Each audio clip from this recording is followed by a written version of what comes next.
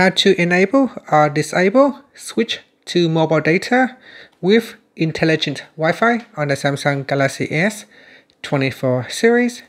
First, tap on the home button to go back to the home screen.